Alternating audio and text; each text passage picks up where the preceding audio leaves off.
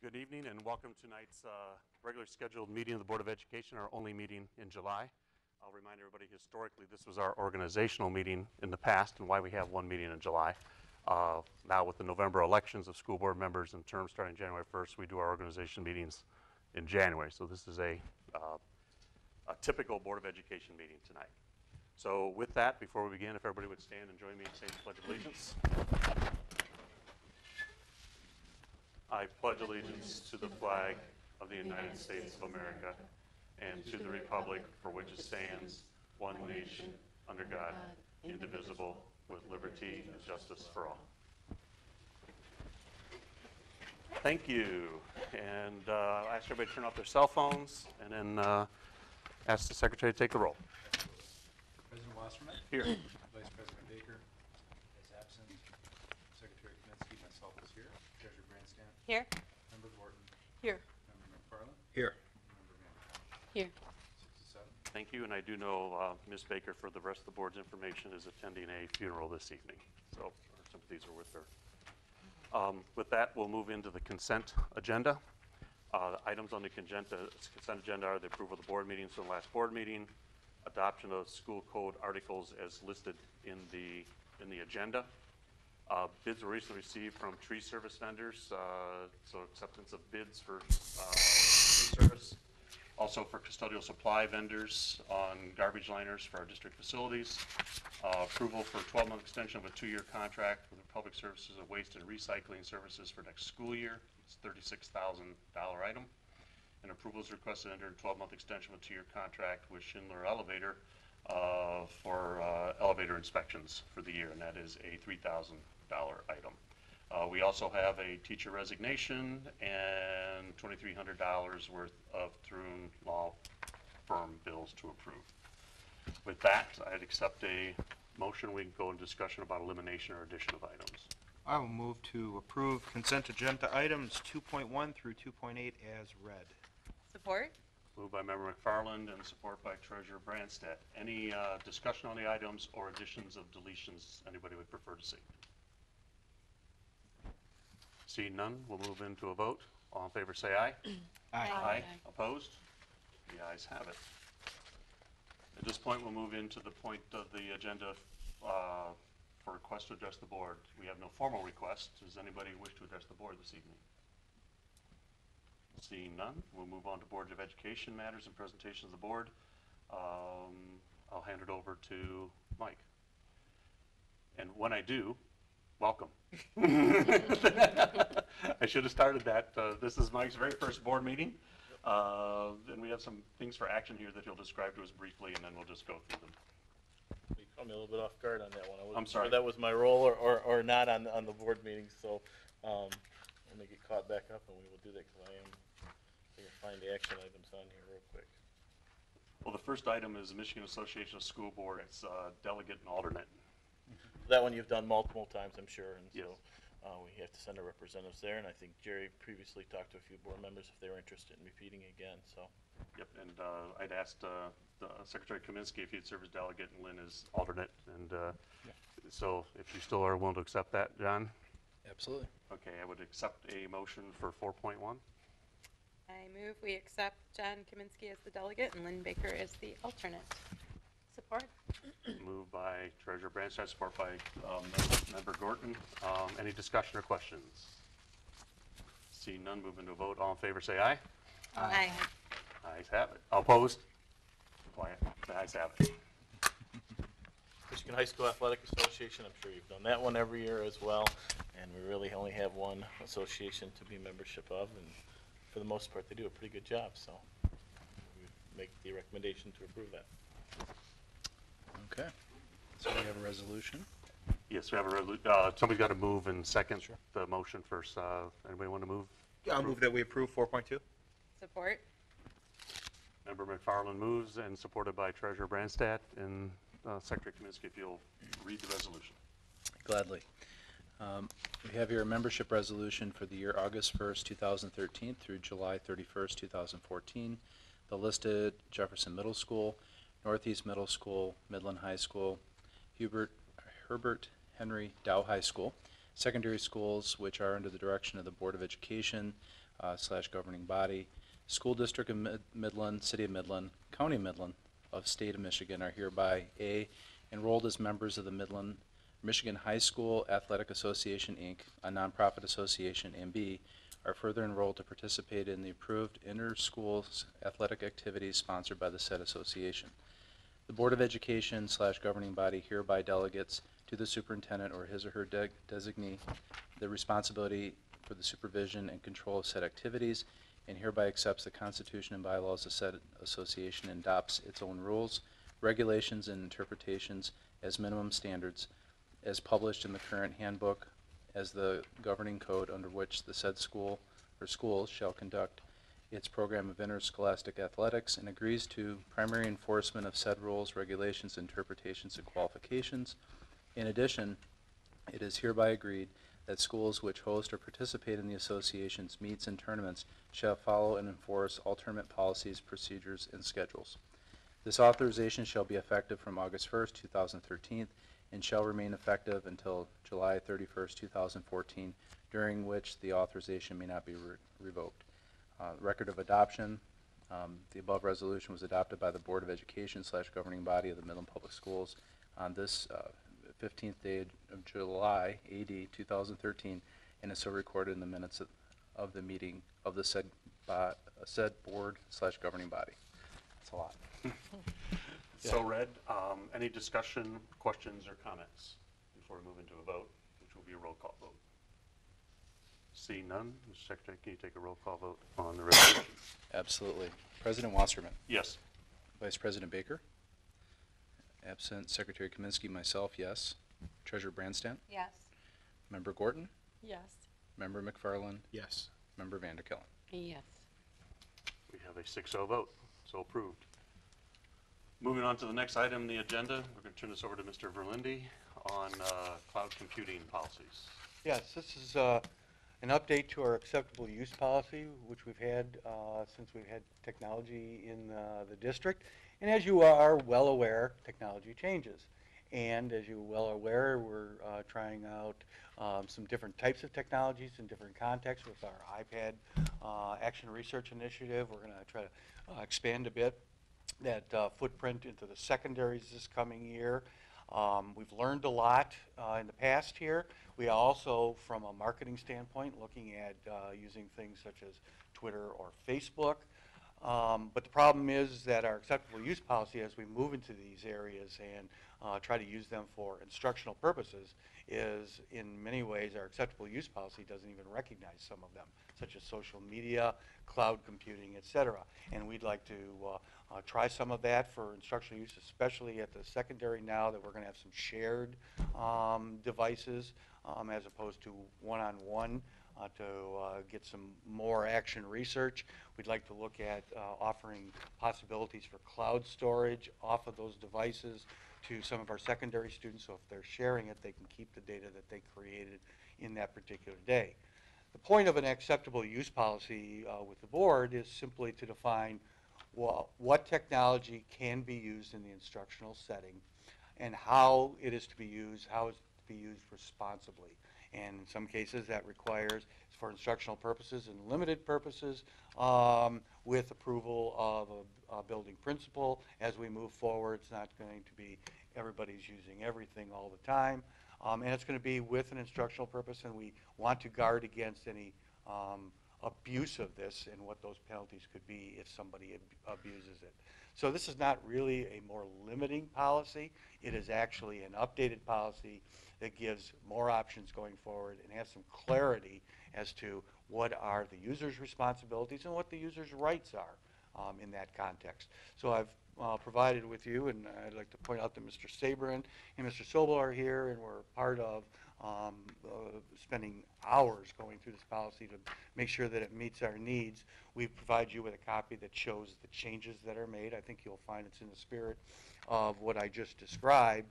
And we're just bringing this for information now so that you have a chance to further digest it. If anybody in the public wants to see a copy of that, we'd be more than happy to provide that for them to look at. And then we would anticipate bringing this back at the first meeting in August, and then work towards distributing this information to all our staff and our students. Any questions to Gary at this point? I noticed that we were able to have student data in the cloud now. In If some it's limited, encrypted? yes. Okay, good. I don't understand the question. Well, over the last 6 months, I've wanted us to move to the cloud, and there's been argument that we wouldn't be able to put student information in the cloud. So this pretty much opens us up to be able to have everything in the cloud. This isn't student data that we're talking about necessarily, like test scores, et cetera. We're talking about a student being able to have, a secondary student, for example, being able to have a Dropbox app, which the data, in this case I'm referring to, the work that they had accumulated or done that day can be stored in their own personal folder so that when they go to a different device, they can pull that down. But no, we're very careful about all the student data that we would have on our servers. This is to give access to documents through the Student cloud. work. Yeah. But as I was reading through it, it said that specifically that you could have student information in the cloud if it was encrypted. If we wanted to do that, Blake, why don't you come up to the podium?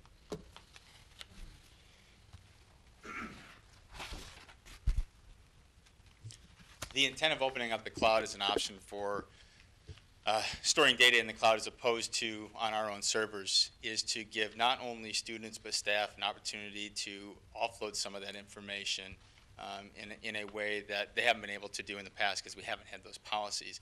And what we're talking about is things like lesson plans and homework assignments and things that students have created in labs or on mobile devices where it's local to that device, and we want to give them a way to back that information up or to share that information out with others.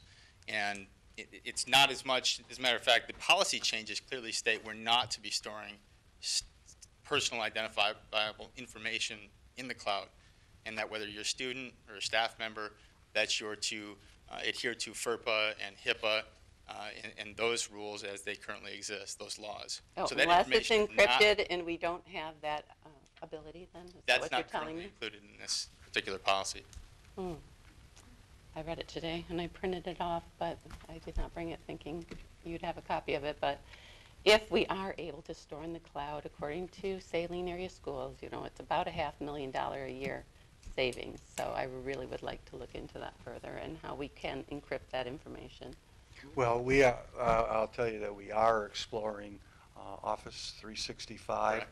as an option for doing those types of things. It would be free. It would not replace any of our existing Microsoft Office products. It's a complement to it.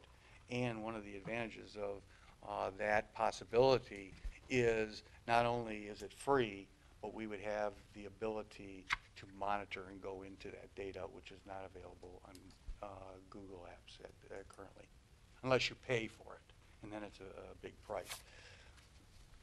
And I'd like to remind the public, I think, Blake, correct me if I'm wrong, our assessments of what that would save us is nowhere near the $500,000, correct? That is correct. Well, Okay. part of the problem was we couldn't put it all in the cloud according to previous administration. Well, if Saline say 500, that's one thing. No, they Trust our say guys. 400,000. They Oh. estimated that we would save $500,000. And our guys know our district, so I just want the public to be clear that our assessment did not say $500,000. Correct. Okay, so reread the policy. Gary, I had a couple questions and some I fed you beforehand. We have cyberbullying policies in our bullying policy. I did not notice that in this policy. We have a separate policy for the bullying and it Yeah, includes exactly. So cyber- it doesn't have to be redone into the other policy either. Correct. Just the one would be enough. Okay, that's what I want to make sure of. I did have a question. With the policy that was at least given in the board packet, is that although in some cases we may provide a device, in case with the pilot program, we still have a right, if it's not used properly, to pull that device or restrict it? Yes, there's a section here that talks about violation of the policy and what the potential consequences could be. Okay, very good. I'm good. Any other questions? Okay, we'll move on. Moving into finance, I'll turn it over to Ms. Klein. Yes. I'm bringing a recommendation this evening to increase our breakfast and lunch prices for 2013-14. I know it feels like we just barely finished 12-13, but food service is very anxious to get the prices established because they need to begin printing the free and reduced lunch applications so that all those arrangements can be in place before school begins.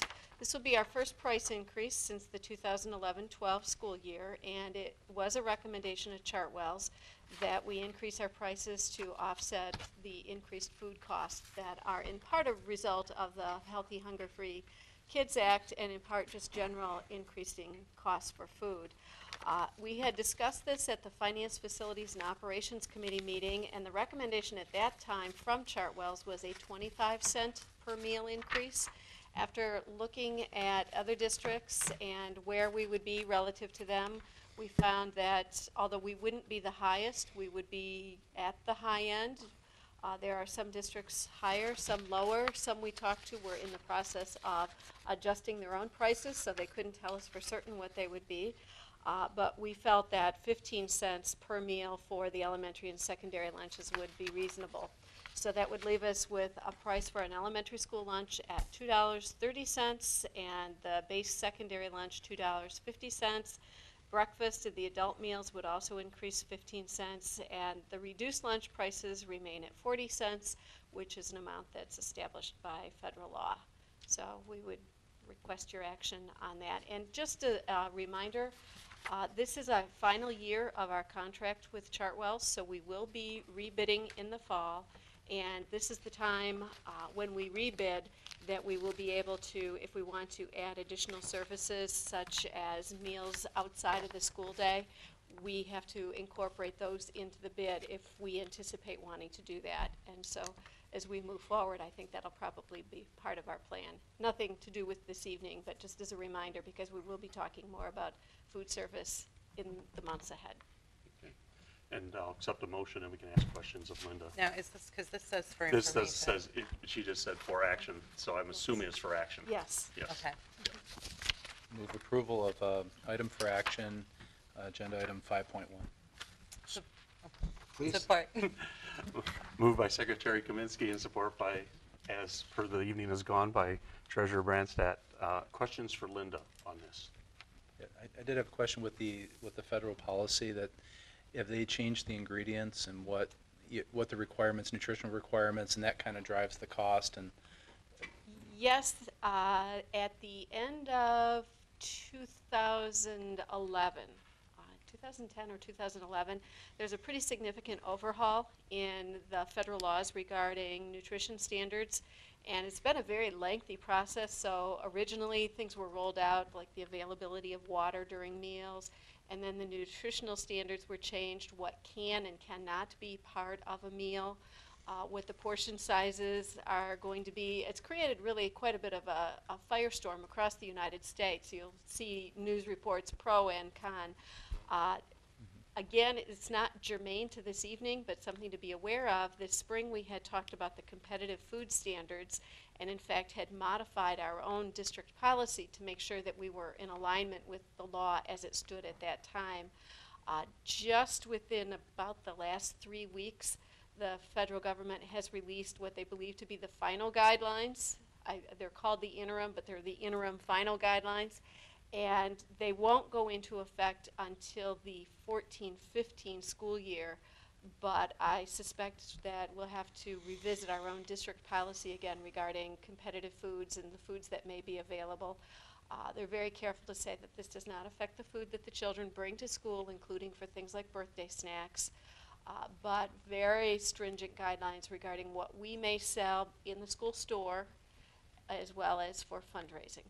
So just something to be aware of, and sort of a long answer to your question, Dr. Sure, Kaminsky, sure. but Yeah. yes, there have been major changes that have affected every aspect of the food service program. And although we're considering this for the 13-14 year, there was no increase from last year. No, To make No, that it's clear. been 2 Yes, years. So it's well- And food prices are going up. Yeah, I think we had tremendously. discussed Food in our inflation is finance very high. Yep. meeting how much we've all noticed food prices going up, so this to go up 15 cents per meal seems very reasonable. And Linda, does the 15 cent a meal keep us self-funded yet? we're not coming out of general budget to pay for food service at 15? We'll see. Can be very It'll tight. depend on usage. Usage. Because one of the things that happened with the new meal patterns is not just in Midland, but across the country, participation in the food service program tended to drop off. Yeah, a lot of fixed costs there. Okay. So we have a motion. Any other questions or comment? Seeing none, we'll move into a vote. We'll just do a voice vote on this. All in favor say aye. Aye. Opposed? The ayes have it. Thank you. The agenda will show correspondence to and from the board, and a FOIA request from Mackinac Center, listing of our future meetings. They're all regular meetings so far. And now we'll have study discussion session. Mike, our histories, it finishes with you for comment.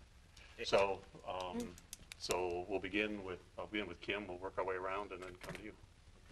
Well, I want to welcome you to Midland Public Schools. Very excited for you to be here. Thank you. And that's what I wanted to say too. Welcome to Midland. Welcome to Midland Public Schools. I'm very glad you're here. I think it'll be very nice working with you. I look forward to it. Wow, to me already.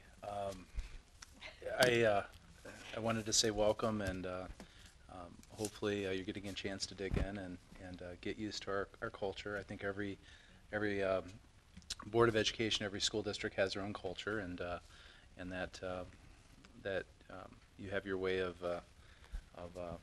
finding a feel for that, but also how to make us better and lead us forward.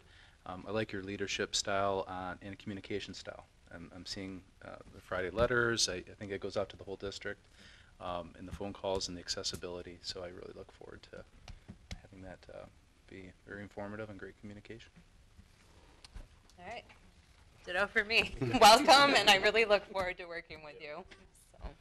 Yeah, welcome. We're really excited to have you here, and I'm sure you've had a whirlwind 2 weeks between everything going on here, trying to find a place to live, and Yes.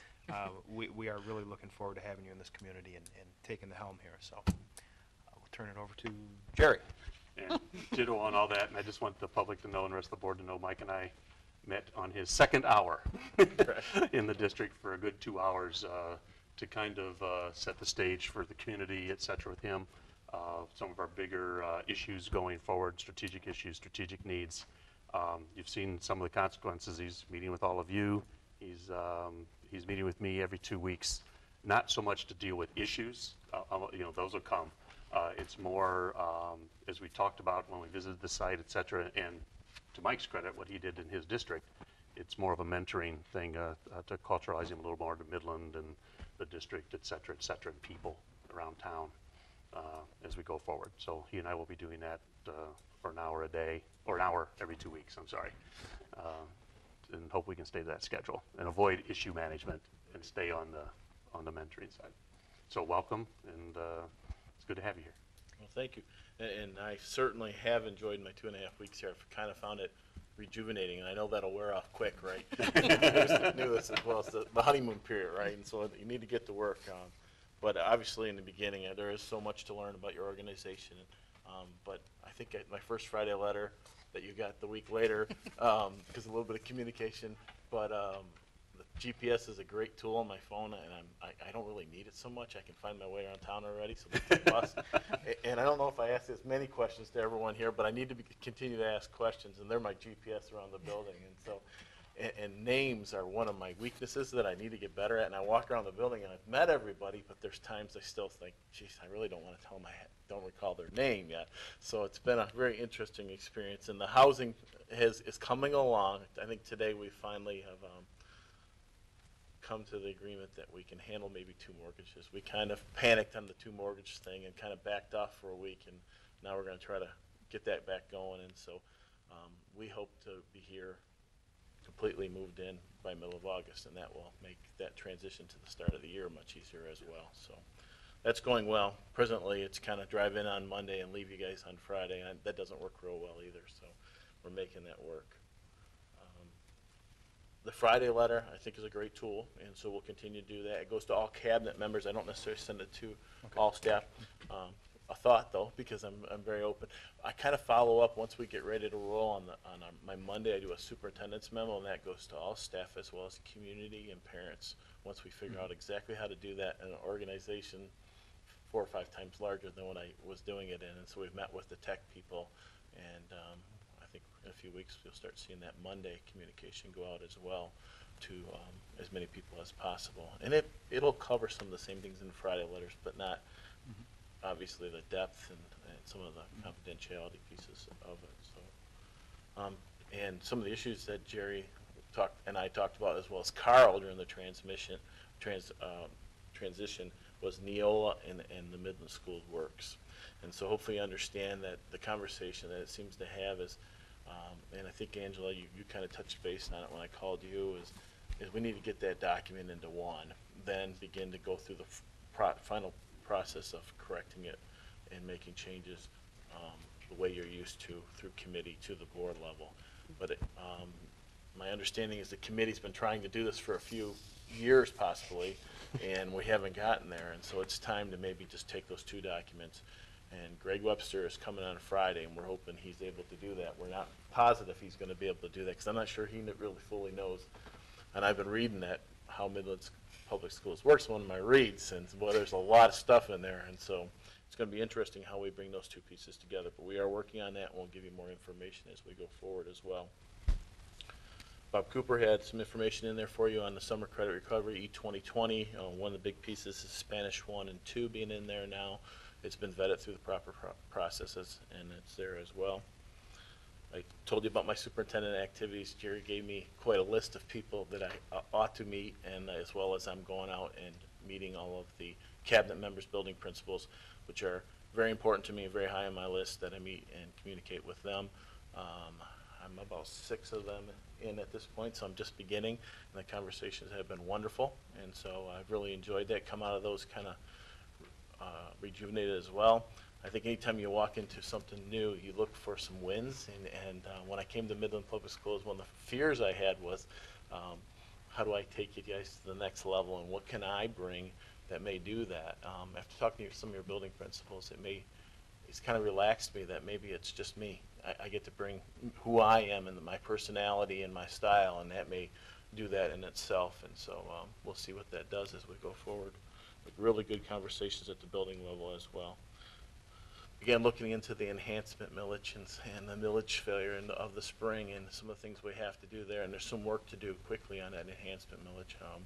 And so I talked to John, I'll say his last name tonight like I usually do, Surlis. Is that correct? Yes.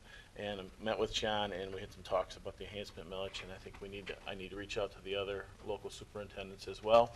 And we're not really scheduled to have a meeting this September, but I'm going to ask if they're willing to meet in August, because this is a little higher priority timeline. Linda and I talked about today, that May that it expires of 2014 is coming very quickly. So this is one we need to get moving on as well and have a discussion about. I shared a couple nice letters with you, one from the Athletic Directors State Association about one of your athletic directors who's doing a wonderful job and getting numerous extra training. Today I'm going to share with you, if you missed the article in the Midland Daily News, I hope most of you didn't, but some of your Dow students had a great performance in math. And so real briefly, the article said, this spring a group of Dow High School math students traveled to Saginaw Valley State University Math Olympics. Dow High teams placed first in both Level 1 and Level 2 competitions, making Dow High the overall team champion for the 8th year in a row. So that was pretty impressive, and it's kind of been my practice, Cindy, and I'll send something off to these kids tomorrow, congratulating them as well if there's a sponsor there, and just a little piece that they like to get from me. Unless there's other questions, that's what I have to report tonight. Thank you. Any other business anybody wants to conduct for the evening?